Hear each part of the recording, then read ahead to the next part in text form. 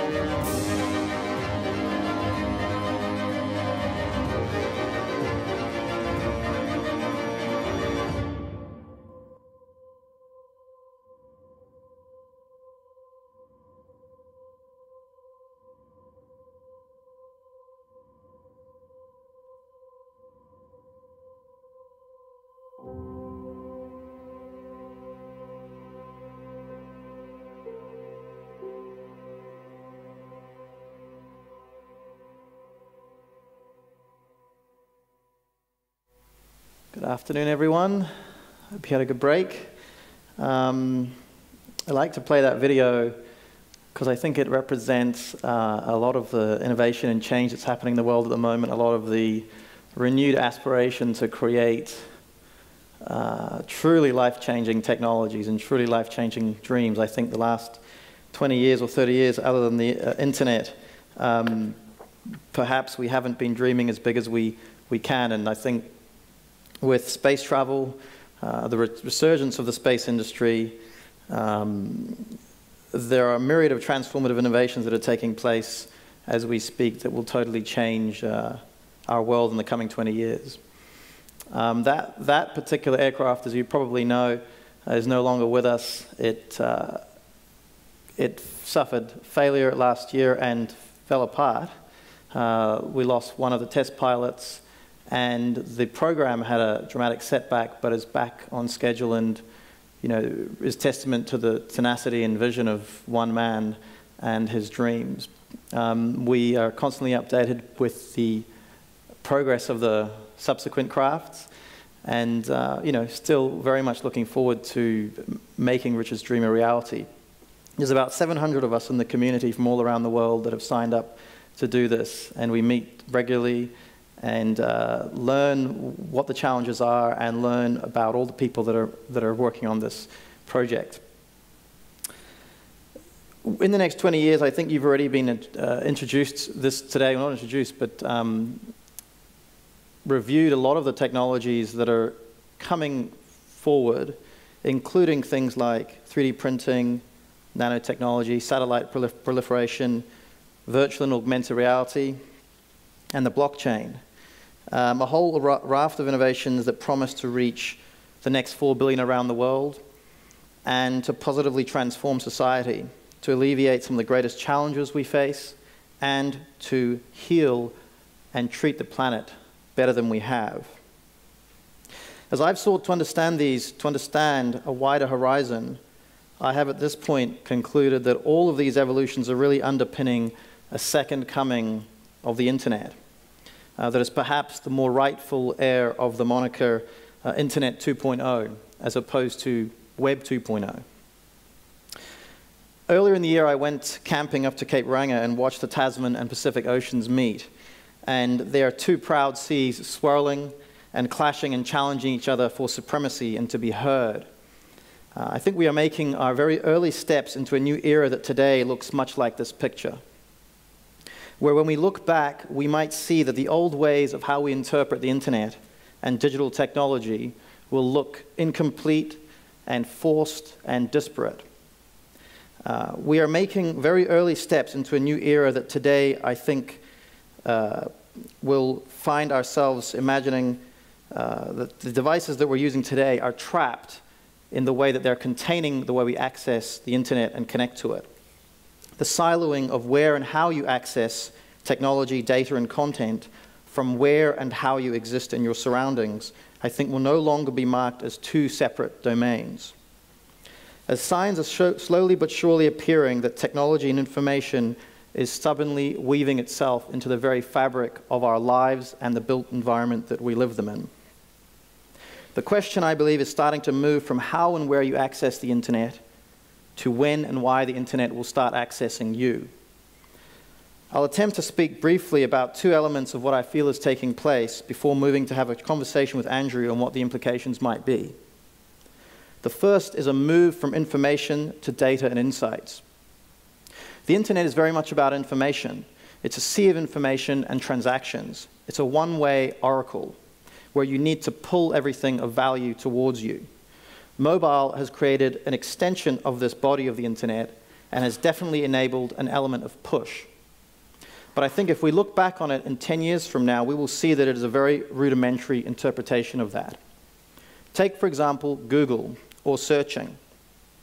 If we bring that idea to its first principles, which is to help you find the answers and things that you want, versus searching or browsing for options of what you might want, Google is very well suited to the latter, but not as much to the former. To clarify, Google often doesn't answer your questions, and it doesn't retrieve the exact things that you ask for. So as a form of an oracle, it's amazing, but it is still relatively, I think, in the context, quite stupid. There are relatively few number of queries that it actually answers very, very well. For example, convert US dollars 100 into baht, or 100 plus 50, or what's the weather in Auckland. Basic functions of a calculator. It's still quite contextually deaf, and therefore can be dumb in its replies.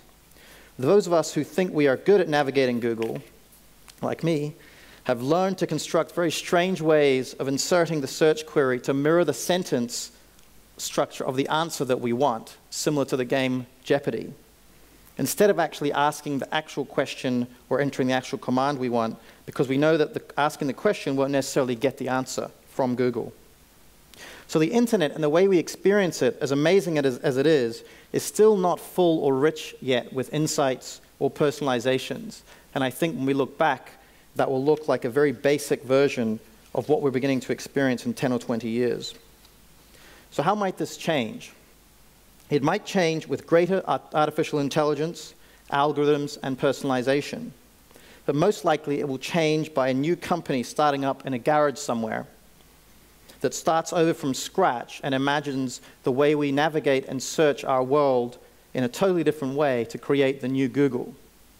The new interface to navigate the web as we know it and what it's about to become. Perhaps the more important question is, what is the web as we know it and where is it going? As we move from web pages and apps to anything that is connected to the internet. In the 20+ years since it was invented, the major transformation of the web is perhaps its extension to mobile devices. The fundamental idea of which was what was the basis for the first company I built, the Hyperfactory. We used to call this future ahead of us ubiquitous computing, or ubiquity. But reality is that we might look back on this and find that's quite silly, because really it's not ubiquitous at all. Lots of us having a computing device or the internet in our pocket, but human beings are hardly the sum total of ubiquity. There is a whole world out there of objects, spaces, and natural and man-made architecture that make up humanity. So back to the internet. We have had significant increases in speed, graphics, storage that has enabled myriad of digital services to be born. But essentially, what we are watching, if we are watching a movie of someone access the internet today in 2015, is very little different from us watching Tom Hanks and Meg Ryan access the internet in You've Got Mail in 1998. Essentially, it's the same thing. You sit down, turn on a computer or a laptop or a device, it connects, and there is now what we have as a browser. You type an address and you navigate using the mouse, keyboard, and browse through various pages. You read, watch, send messages or various interactions with people or machines, and the more connected every user is, and the higher the speeds, the more we can do. That's pretty much about it. But what happens now when the internet moves beyond? Beyond first the desktop-sized gray boxes, and then the desktop-sized white boxes, to the portfolio-sized cases, to small black glass bars, to slim book-like slabs, and now to wrist-sized ingots. What happens when the internet moves beyond being accessed essentially via terminal that you have to pull from to being in everything around us that makes up our world? In our furniture, in our clothes, and in our cars, in our pets, and in our bathrooms, and in our bodies, and on our roads, in our concrete, and in our street signs. What happens when, as is bound to happen in the coming decade, the internet is truly everywhere, like an invisible lifeblood, creating a network infinitely more complex and with infinitely more nodes than the current internet we have come to know and love today? What are the next frontiers, and where will they take us? We are, I guess, at the very early stages of what will become a decades-long transition, but some examples may start to come to light around two major premises that will be the building blocks of the evolution of the internet to become truly ubiquitous. First, sensors. Sensors which will unload on the world by the billions and billions in the coming decade. When, not if, sensors capable of detecting themselves, their environment, and communicating with other sensors, the internet and you, will become as cheap as scrap paper and as small as stickers. When that happens, how does this change the responsibilities of the Chief Information Officer or the Chief Data Officer? When the internet starts appearing and connecting from everywhere, perhaps it will be renamed from the Internet of Things to something more like an outernet. We can imagine all manner of ordinary devices being connected to understand their environments and monitor activity and key data. Let's say, for example, razors and toothbrushes that become everyday health device monitors. We can imagine perhaps devices being implanted under our skin that monitor vital metrics through our bloodstream via nanotechnology to give us more accurate personal health meters. We can imagine every workstation, every vehicle in a corporate fleet, every swipe card and every corporate asset all somehow being connected to each other and the internet. We can imagine perhaps that what we think of as the chaos brought into the corporate IT infrastructure and departments by the bring your own devices movement was really only a practice run for what might occur with such an outernet. Secondly, combined with the proliferation of sensors will be the long-awaited redefinition of what a screen or an interface is. From hard to soft or foldable, and from flat to curved, and from real to virtual. These have all been elements of science fiction over the last few decades, but they are now becoming very much around the corner. Google very recently launched the Project Jacquard, which is a toolkit for creating smart fabrics that can connect to sensors and thereby the internet. The way this can be done is that within the threads that make up the fabric, conducting threads are woven, and these threads are coated in special coatings that sense, touch, and transmit data. The data then can be accessed and sent to other devices. If smart sensors and chips are built in, creativity is the only limit to what is possible in the infrastructure and the built environment that we live in. The idea of being able to build in switches, controls, or sensors within fabric or construction materials themselves is a new form of experiencing information both within an organization and outside of it.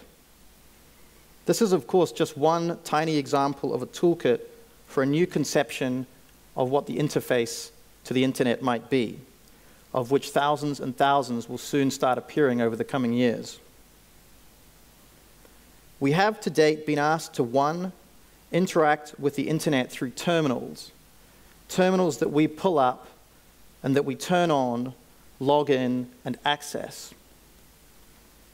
And we have to date been asked to, two, communicate with such terminals through purpose-built screens and keyboards on our phones, laptops, and other devices.